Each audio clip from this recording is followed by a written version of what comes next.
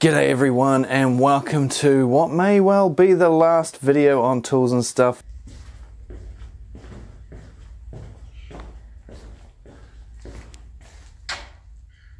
For the year 2023. What a doozy of a shitter of a year it has been. Now this video is going to sort of be just a bit of a conversation, really, a little bit different to my standard reviews. This video sort of came about from two ideas I had that I was going to put over on Builds and Stuff, my other channel. If you have not subscribed to my other channel, up in the top corner up here, down in the description, I've got two other tool related channels, so if you haven't checked those out, go check those out. So it was going to be a video about, you remember a few weeks ago I did those polls where I asked you a few things about tools? Well, I was going to share some of the results of that and have a bit of a talk about that. So that was going to be one of the videos, and the other video was going to be where Makita tools are made these days and which tools are made in which countries and stuff like that, because I get a lot of people saying they're all made in China, and so I just wanted to have a little bit of a talk about that. And those were going to be two different videos that I was going to stick on Builds and Stuff, and then I thought, the hell with it, I'll just stick them both together now, have a bit of a yarn and chuck them up on Tools and Stuff, eh? So that's what we're going to do.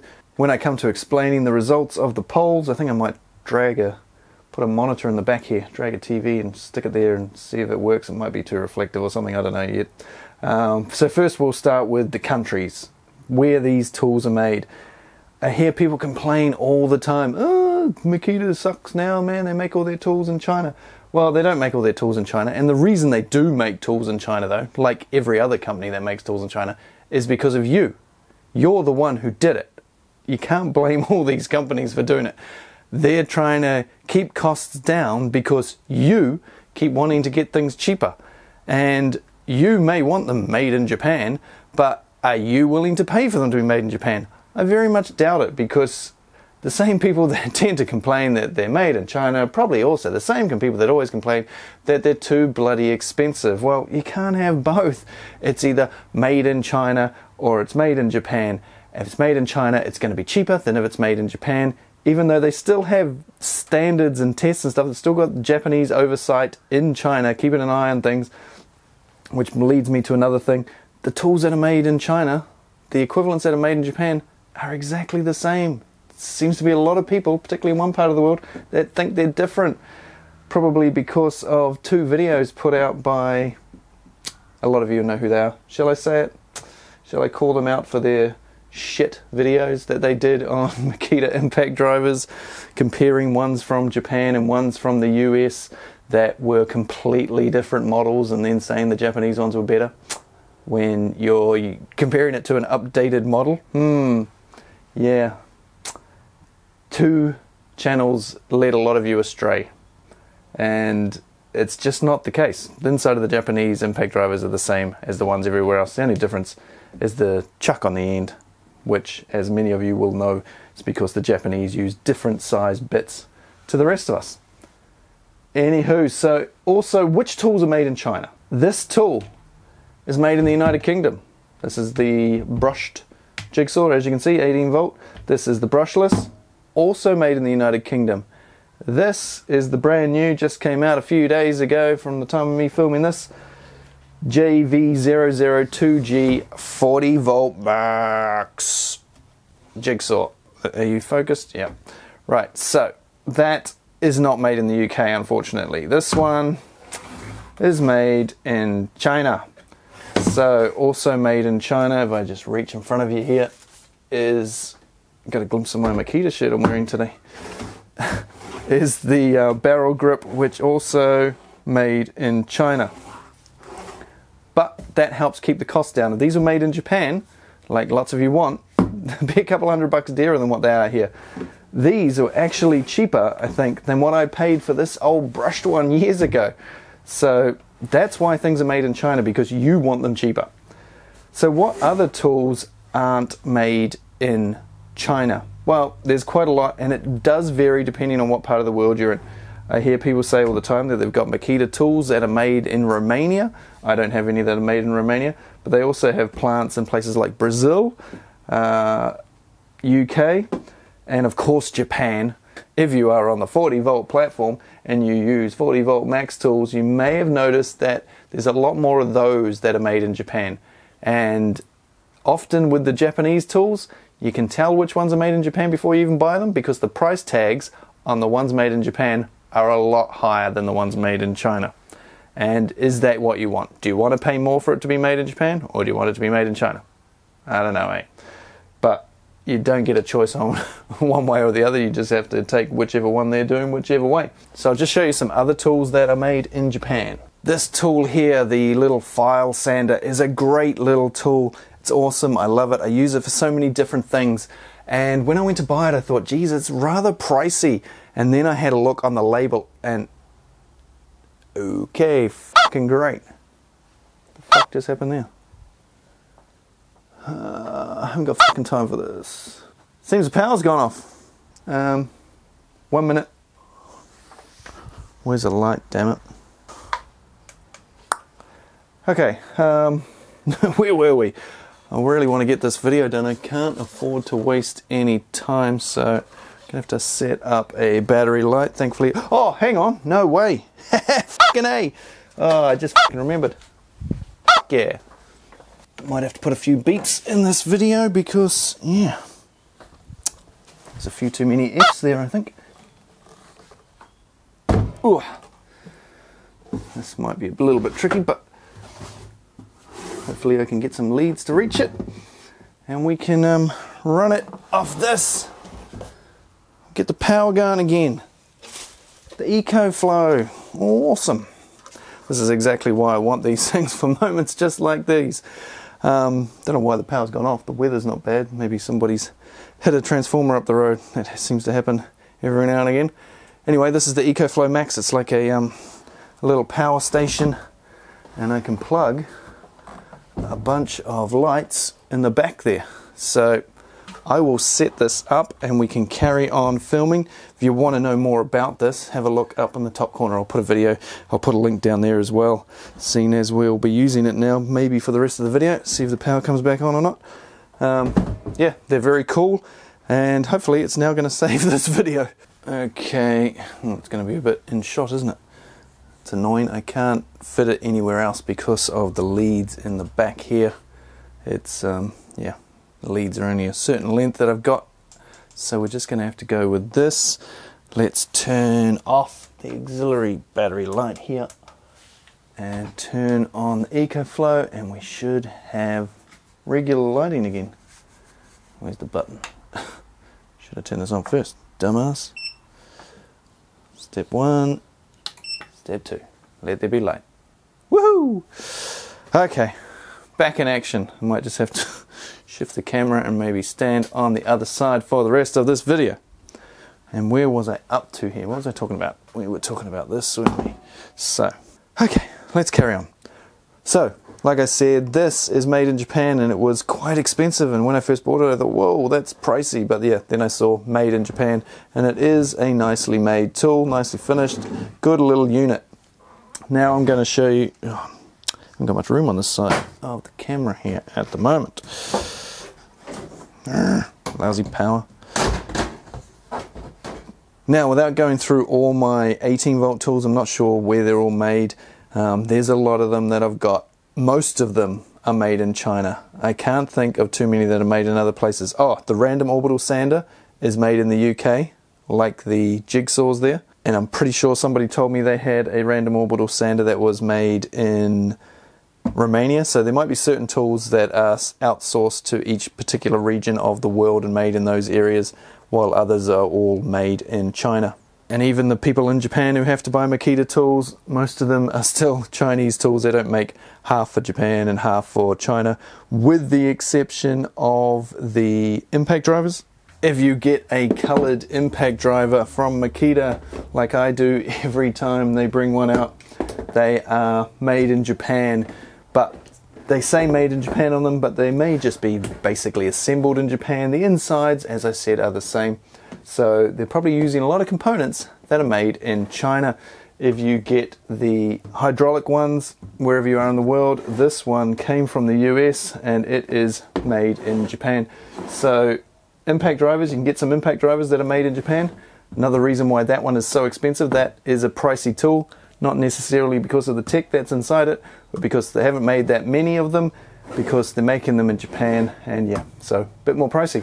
If you want one of the colored ones, have a look down in the description. I will put some links if you want to buy one of those. You need to get them direct from Japan because they don't sell them anywhere else in the world. Now I've got 7 Makita circular saws, cordless ones, and they're all made in China. Even ones like this that are only sold in Japan, they are still made in China. And if you haven't seen this before, what I'm doing right now is removing the front, which makes this a very cool tool because it has a reverse bevel so that you can undercut walls and stuff, cut out floors. Very cool little tool, but only available from Japan. And I found out a reason why that may be today. I won't go into it in this video, but yeah, get them from Japan if you want one of those, down in the description as well. But made in China. But I do have one that is made in Japan, and of course, from what I've been saying, it is the most expensive of the circular saws I have bought, and it's a metal cutting one. And this one here is made in Japan. It's a nice bit of kit. This is the CS002G. There is the 1G as well, which is pretty much identical, apart from this little lever here. See that little lever? All it does is retract the guard to make the start of your cut easier. That's the only difference between the 01 and the 02. And they are made in Japan. And they're nice tools, that's for sure. This battery, the cells made in Singapore, the pack put together in China.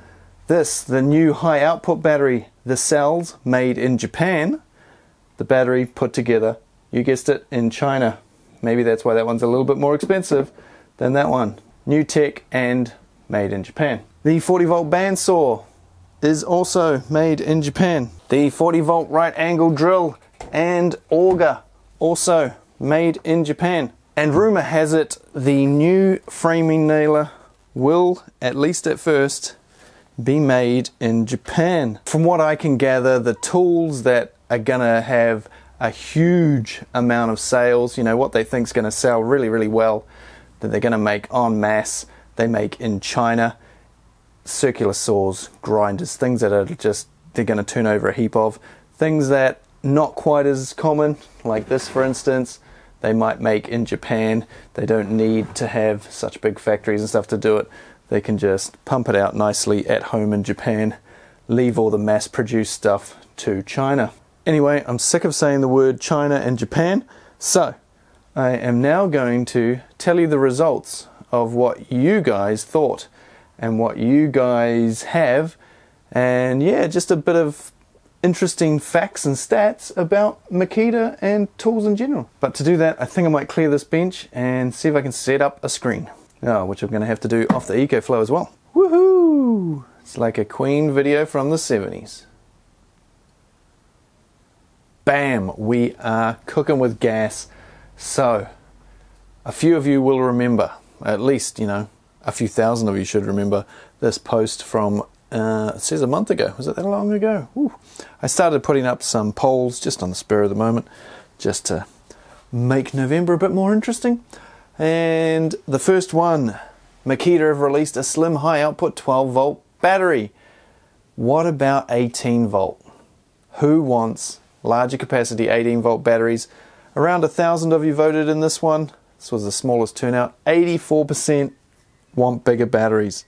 And yeah, I know this is one of the things people ask all the time about. And so that is why I decided to make that my first question. And I got lots of comments, 51 different comments down here, all about Makita's 18 volt batteries.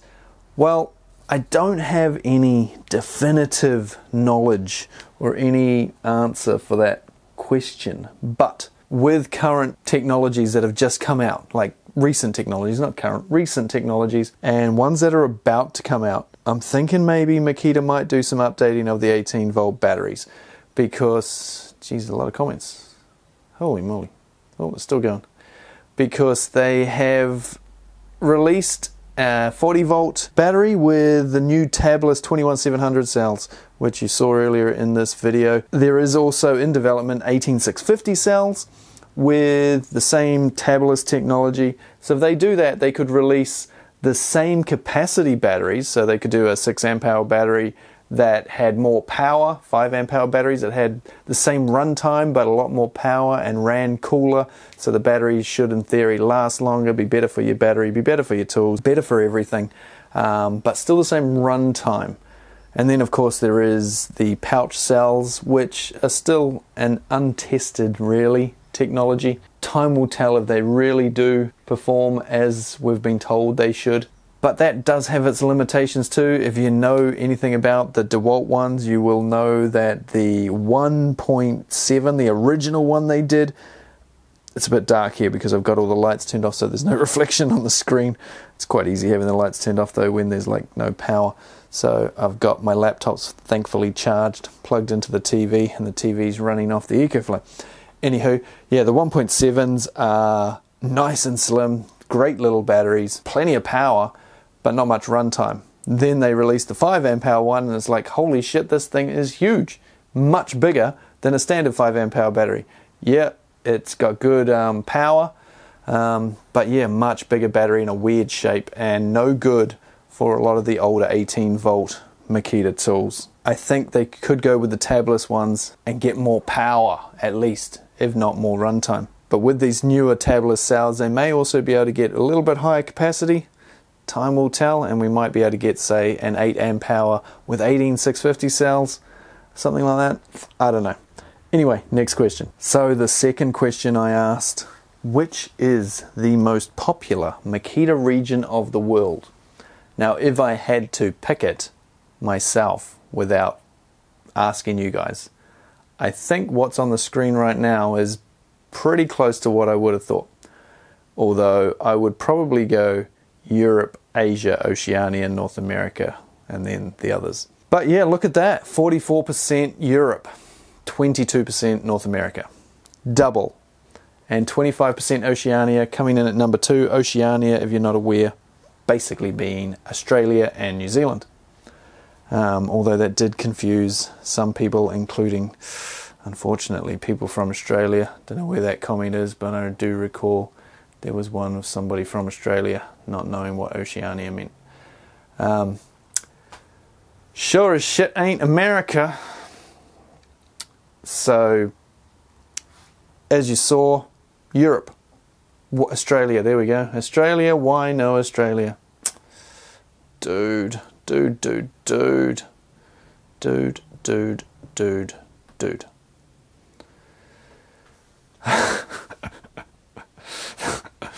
there you go. So polls are always a good bit of fun. So anyway, Europe, the most popular region in the world for Makita. Europe is very different to North America, very different to Oceania or Australasia. Europe, Makita and Bosch, very strong. North America and down here, Bosch, not very big at all. Bosch is a very popular brand in the UK and all throughout Europe, but yeah, it doesn't have the same presence in other parts of the world. North America, of course, being very popular with Milwaukee and DeWalt. And I mean, those brands are popular here too. I'm not sure exactly how popular those are in Europe. Way less popular, I think, than they are here in Oceania. Anyway, that question got 1.4 thousand votes, so we're going up. Next question. This is where we started getting into things. I really wanted to keep these polls running, but there were so many other things going on with Black Friday and everything, and Thanksgiving and other shit that was going on in my life that year. Ran out of time to keep it going. This one, very interesting. 1,800 odd votes in this one. What is your preferred platform? 12 volt, 14, 18, 40, or some of the other oddball ones. So the oddball ones didn't even make the cut. 14 volt, more than the other ones, only just. I don't know if you can tell on the screen. There is a slightly bigger line here than there is here, but still didn't even get to 1%. Only 2% for the 12 volt, or 10.8 volt as it's known in Europe and in Japan as well, I think. 18 volt LXT, been around the longest. Possibly the biggest battery platform on the planet for power tools. Not in the US, but in other parts of the world. What just happened then? Some other light just went off somewhere. Is that my battery one down there? Oh, it's the... Man, they took a long time. The impact drivers that I had on the screen before at the beginning that had the lights going, the ring light and the 4 lights on the TD002G, they just went off behind me. So they've been going a long time. I've been down here. They stay on for about an hour, I think. Anyway, back to this. So yeah, most popular tool platform on the planet. Been around since, what, 2005? So like we're looking at nearly 20 years of that battery platform. People always say, I'm not buying battery tools because they keep changing the batteries, and you know, you got to keep buying new batteries because they've changed the platform every few years and batteries don't fit. Well, come on. Almost 20 years. I mean, how long do you want? Not to mention, even after they stop making the tools, they'll keep selling the batteries and other companies will make knockoff batteries. So, you know, not really an argument. Leave that one behind. That's a dinosaur argument, that one. 33% there for the XGT, so about half of 18 volt. When you consider how long XGT's been around, we're only talking, a lot of the planet has only had it for the last 2 years, so that's pretty good. Half of what the LXT that's been around for nearly 20 years. So a lot of guys have jumped on the 40 volt, so that's interesting to see. So I know you want bigger 18 volt batteries. I now know where you live. I know which battery platforms you prefer, but how many cordless Makita tools do you have across every platform? Now, this is a bit tricky. It's a little bit annoying because YouTube only allow 5 poll questions, and so I had to, yeah, it was a bit tricky, especially for the next question, I do recall. So, none. 6% of you are watching my channel. Thanks. And you haven't even got any tools, so that's pretty cool. 1,800 people have voted on this particular poll. 6% of you don't have any Makita tools. 1 to 3 tools, 11%. So people just starting out, DIY people perhaps. 4 to 10 tools, which is what I expected would be the top one, and it is, but only just. So most of you in that 4 to 10 tool range at 40%, 11 to 25, 35%, and over 26 Makita cordless tools, 9%. So that's nearly, let's say it's 180 of you. And we've got 66 comments on this one. That's a lot. And as you can see, some people have a lot more than they thought they had when they count them. Myself, I don't want to even think about where I fit on that graph. Well, I know where I fit. I know it's on the bottom one. It's 26 plus for sure, but as for how many, I don't know. Who has got the most? Let's see who's... Well, we've got a 41 there. I'm losing track in my head after 50. I'll make a list and tell you later. Where's the list? Come on. I want to know how many. 25, 27, 23, 42... It's a lot of people that have got a lot of Makita tools. 0 Makita saving up for Metabo. How did I not delete that comment? I don't know. Bloody hell. I don't know why you'd be saving up for Metabo. Come on. Really? Seriously? Holy shit, Richard. 46 XGT. 85 fucking LXT. 21 12 volt. Wow. That is... a lot of tools. Oh, there's more. But wait, there's more. I think we've probably got our winner. What did I reply to that one? Let's take a wee look-see here. I think you're the winner so far, no kidding. Replacing your DeWalt with 40 volt. That's probably a wise choice. I don't have a lot of time for DeWalt anymore. The quality of their tools and their batteries is, yeah. Leaves a lot to be desired. Okay, so we'll say Richard's the winner. I'd say that's a lot of fucking tools. And now I've just slipped in another couple of F words thanks to you, Richard. Bloody hell. Right, next question. Oh, my old mate John doesn't have enough. You got quite a few, bro. You got quite a few. So this one, like I just said a moment ago, was a bit tricky to do because of the limit of only 5. I would like to have done a sort of 15 to 30 maybe, and then a 30 to 50, and then 50 plus, but it is what it is. I can't unfortunately change YouTube's system. I also was really interested to know how many people only had a few, how many people were just DIY sort of ones, and how many people were full-on Makita tradie guys. So 1,400 votes, still got these people that are still saving up, like there was in the last poll. 13% have 1 to 3 batteries. So that's quite a lot that basically just have 1 or 2 tools and 1 or 2 batteries to go with those tools, and they're maybe stuck at that. They've just bought a kit with a drill, and that's that. It is dangerous for you people to carry on watching my channel, because it will end up costing you more money and you will end up buying more tools. Trust me, I hear it from people every day. 4 to 14, 65%. So most of you have somewhere around the 5 to 10 probably batteries. So that is a little lower than I thought. Like, I didn't think there'd be that many people that had that amount of batteries. I thought, especially after the last poll with the amount of people that had a lot of tools, I thought there'd be a lot more batteries. 15 to 49 batteries, 16%. So that's the category I'm in. And 50 plus 2%. So what's that? That's about 28 to 30 people have more than 50 batteries. I know one of those people that has 100 plus Makita batteries, and yeah, I don't know why you need that many. Come on, you don't use that many. They're only going to end up dying because you're not using them. Next poll. This one deals with the contentious issue: is corded better than cordless? Ooh. So, which do you prefer? I only use corded because they are cheaper, 2%. I only use corded because they have more power and runtime, 4%. So that's 6% of people only use corded that watch this channel, which is interesting considering I don't show corded tools on this channel. It is essentially a, what? It's probably 99% at this point, cordless tools. I use both corded and cordless pretty equally, 15%.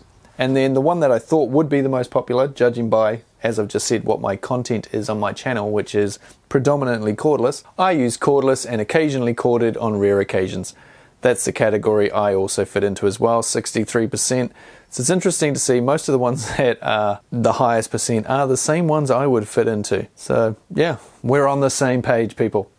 Corded, are you kidding? It's cordless or nothing. I mean, that is also basically me. The only thing I use that's corded really is like bench drills, my table saw, although hopefully that'll change soon. But yeah, 17% of you only going cordless. Well done. 1,700 of you voted in that one. What's the next one? The next one is the last one by the looks, and it only got 1,200 votes. It's a bit disappointing, especially seeing as it's probably one of the more interesting ones. So what's your favorite type of Makita tool? So, drill, hammer drill, combi drill, depends where you live. So basically, your basic drill, something everybody has, right? Probably the first tool most of us ever owned. 20%, that's your favorite. Now, drills are a bit boring, you know, I don't... Now, once again, the category I would probably fall into, of course, the next one down, 46% of you, nearly half of the poll, think that, shut up phone, think that impact drivers or impact wrenches are the coolest tool, your favorite tool. And yeah, I would have to agree, although I do like miter saws. But yeah, 46%, hard to argue. I can see why you people watch my channel. Circular saw, 21%. Another staple, of course. Miter saw, only 9%. I do love miter saws. Yeah, I love miter saws. And nail guns, being that we're a Makita channel primarily, and this has been a predominantly Makita poll related video, the nail gun one was a little facetious, I should admit. But 4% of you still put nail gun, and yeah, I do love nail guns, but not Makita nail guns, I'm afraid. Hopefully that'll change soon. Fingers crossed. They're not too far away, hopefully. Wow, they're still a little way away. But at least I have some firm knowledge now that they are coming with model numbers and dates and things. So stay tuned in the next video for more information about that. Anyway, that is the last poll question. Thank you for sitting through all this. Heareth end the lesson. Right, now I better go film the video for this versus this, and of course these. And I ended up doing one more poll. So about a week ago you may have seen that I put up a poll trying to get a final conclusion. Which is more popular? Which is better? The barrel grip jigsaw or a D-handle jigsaw? Now there was a lot of discussion in the comment section about this, particularly seen as it was 50-50 for a long time. The first sort of 24 hours or so, 50-50. Everybody liked these equally, it seemed. So, at the time of recording this, we are at around 2,700 votes in that poll, and coming in with 47% of the vote is the barrel grip. 53% for the D handle. The D handle is king. So tomorrow I'm reviewing the D handle. I've already reviewed that. If you want to see that, it's up in the top corner and down in the description. This will be reviewed tomorrow right here. It will be my last review of the year. So make sure you're subscribed so you don't miss out on that. So that's it. Another year done and dusted. Almost. Because tomorrow, my video of my top 5 Makita tools of 2023 will be up live. So make sure you're subscribed if you haven't subscribed already. Have a good Christmas. Have a good New Year. If you're having a holiday, make sure you enjoy yourself. Spend some time with family and friends. Have a few brewskis on me. And I will see you all in 2024. Cheers, guys.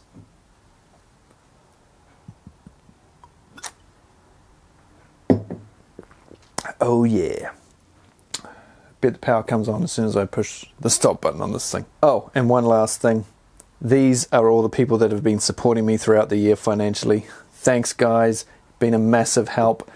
Some of these people have also won tools from me. So if you want the chance to win some tools, check out Patreon down in the description. Thanks, guys, for all your support throughout the year. See you later again.